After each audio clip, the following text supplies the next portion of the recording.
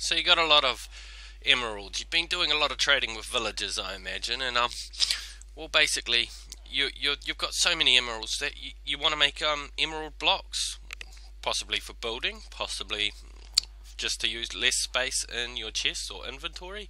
So you take your emeralds, you right click on each one of these spots here, or hold down shift and just go over the top of them, and there we go, we can make a block of emerald. And of course that can take 9 times less space than just leaving it as the standard emeralds.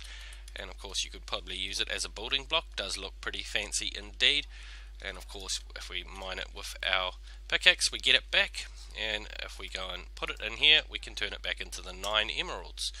So increases storage and can be used as a building block. So that's how to make a block of emerald and to convert it back.